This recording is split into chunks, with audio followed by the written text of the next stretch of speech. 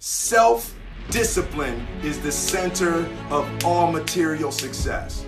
Cannot win the war against the world if you can't win the war against your own mind. I love this one. Fail early, fail often, fail forward. You know, it's always a little bit frustrating to me when people have a negative relationship with failure. Failure is a massive part of being able to be successful. You have to get comfortable with failure. You have to actually seek failure. Failure is where all of the lessons are. You know, when you go to the gym and you work out, you're actually seeking failure. You want to take your muscles to the point where you get to failure, because that's where the adaptation is. That's where growth is.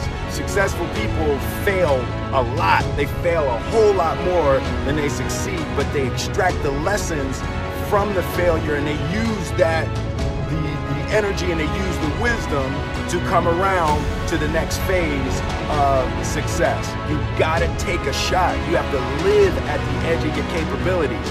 You gotta live where you're almost certain you're gonna fail. That's the reason for practice. Practice is controlled failure. You're getting to your limit, getting to your limit, getting to your limit.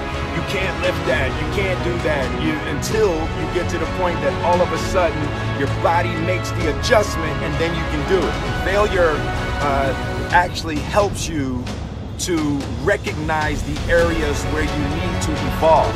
So fail early, fail often, fail forward. So a dude screamed to me the other night, "Hey Will, I want to be an actor, man. I want to be an actor just like you." And people say stuff to me like that. I'm like, "Yeah, man, you know, you do this, give them an encouraging word." But I was just sitting here thinking, and it dawned on me, 99% of people that say stuff like that are not willing to do what it takes to make their dreams come true. The Marines have a saying, everybody wants to go to heaven, but nobody wants to die. And that's just real. At the center of bringing any dream into fruition is self-discipline. You know, something as simple as food and eating.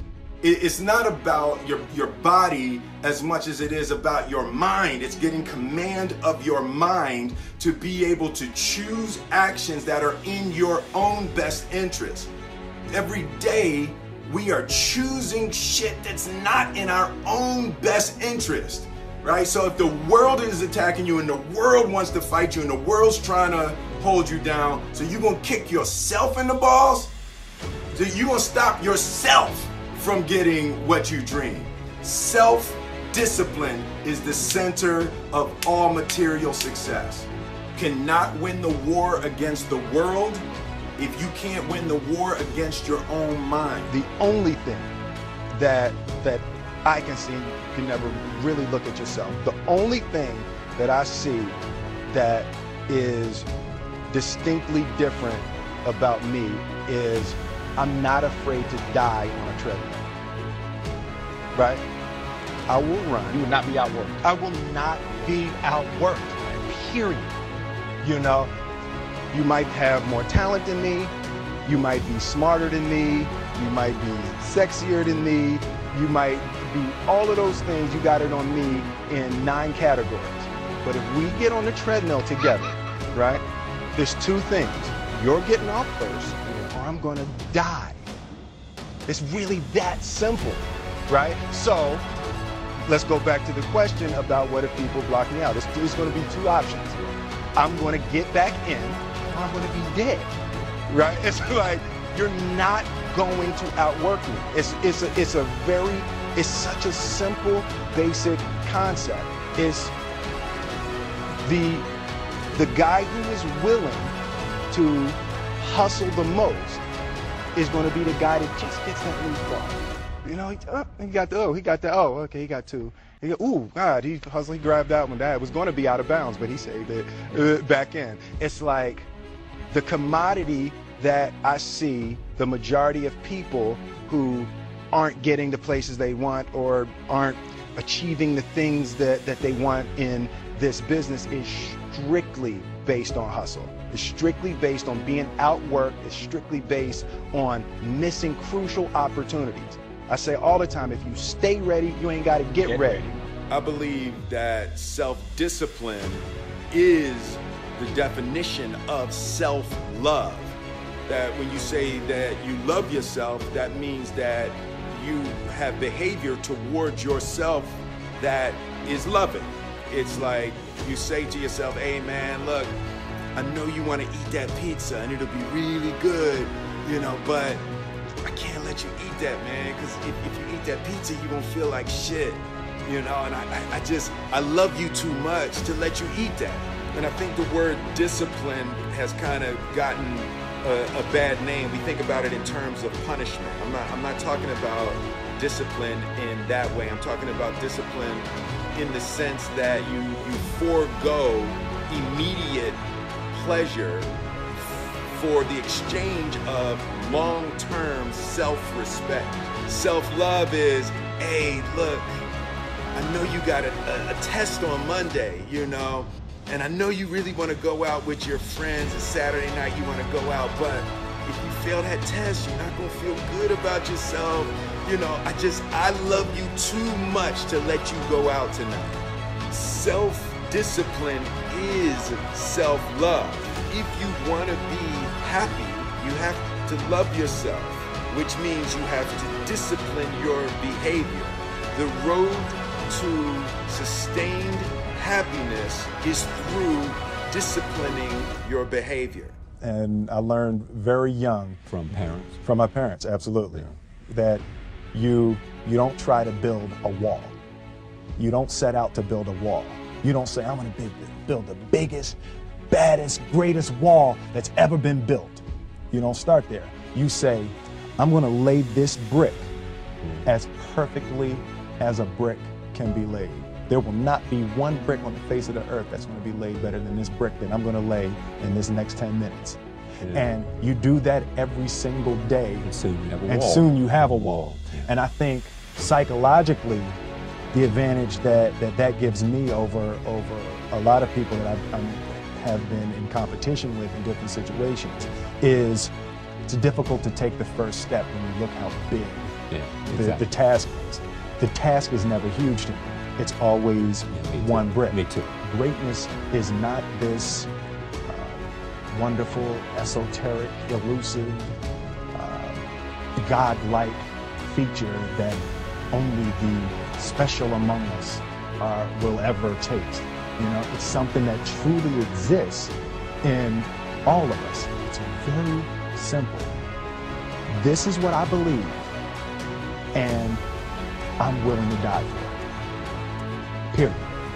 It's that simple. I know who I am, I know what I believe. I know who I am, I know what I believe. That's all I need to know. And that's all I need to know. So from there, you do what you need to do. You know? And I think what happens is we make this situation more complex than it has to be. Because we're looking for complexity. There's got to be something complex to understand. It can't be that easy. The separation of talent and skill is one of the greatest misunderstood concepts for people who are trying to excel, who have dreams, that want to do things. Talent you have naturally. Skill is only developed by hours and hours and hours of beating on your craft. I've never really viewed myself as particularly talented.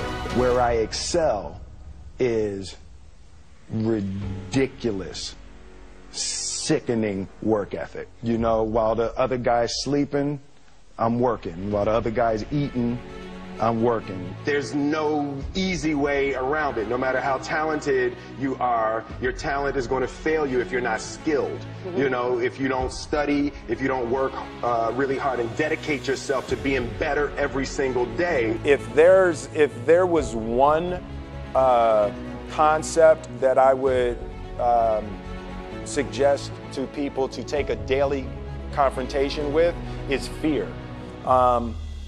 The problem with fear is that it lies, right? So fear tells you, hey, you know, if you say that to that girl, she's gonna know she has you, you know, and she'll never really be attracted to you if she knows how much you attracted to her. Don't say that, no. How we get her is when she walks by, ignore her.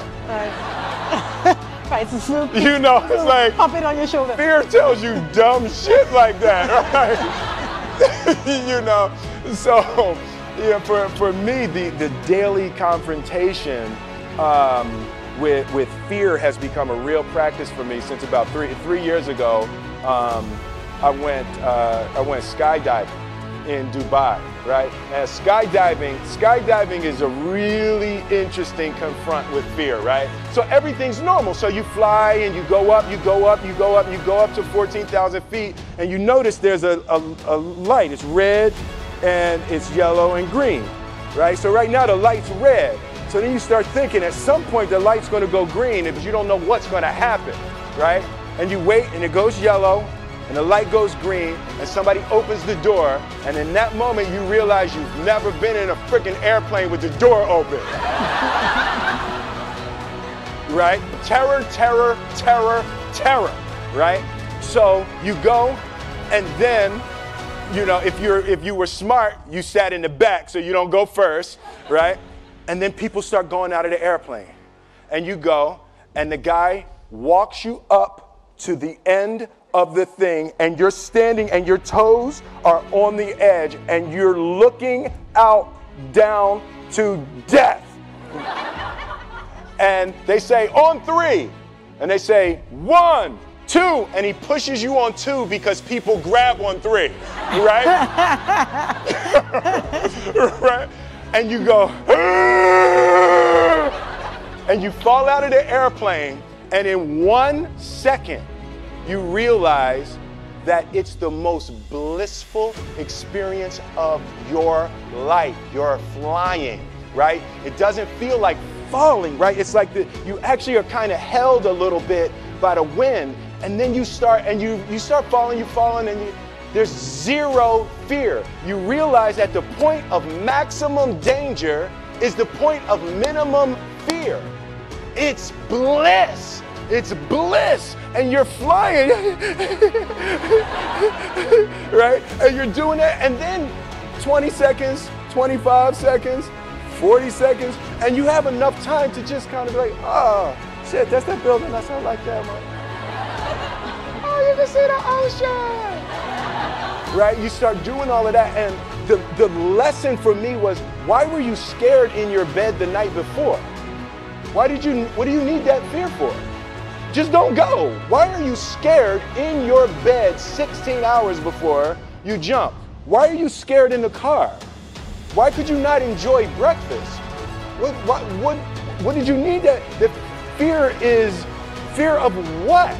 You're nowhere even near the airplane. Everything up to the stepping out, there's actually no reason to be scared. It only just ruins your day. You don't have to jump. And then in that moment, all of a sudden, where you should be terrified is the most blissful experience of your life. And God placed the best things in life on the other side of terror. On the other side of your maximum fear are all of the best things in life.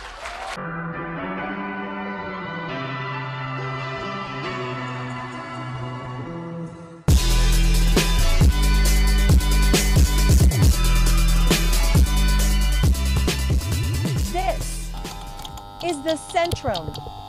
Like, subscribe, and share. Just the facts.